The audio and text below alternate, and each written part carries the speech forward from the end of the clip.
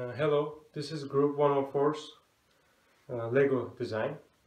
This is the Lego model of our ventilator machine, but in real life, of course, it won't be composed of Lego parts or Lego Mindstorm's brain. But the mechanism is the same, and let me explain the mechanism a little bit. First of all, at first it may look like a single side compression mechanism, but it also compresses from downside by the help of this small Lego brick, as you can see, the colorful one here, this one, and it is located right at the bottom of the system. And we have some ropes here connected to the pulleys, and when these motors turn, they pull this thing like this, and the system starts to work.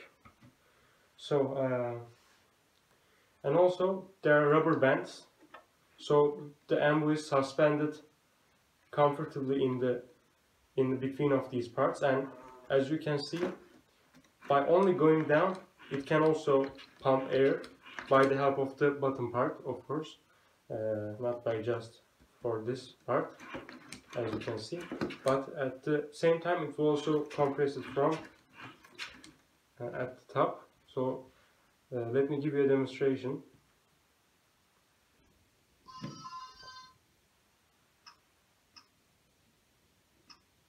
So it works like this.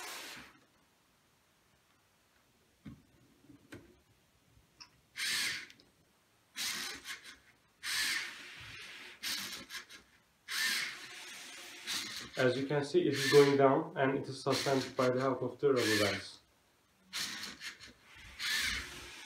And in case of malfunctioning or motor fail, think about motor fail, for example. Something like this happened.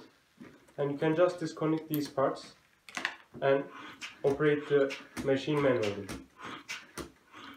by just using one hand.